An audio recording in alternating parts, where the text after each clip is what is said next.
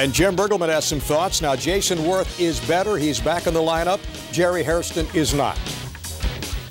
Jerry is not. Jerry was feeling better yesterday and feels better today than yesterday, and still not ready to start this game. Certainly, if we need to use him, we'll have him available. Jason Worth is ready to go.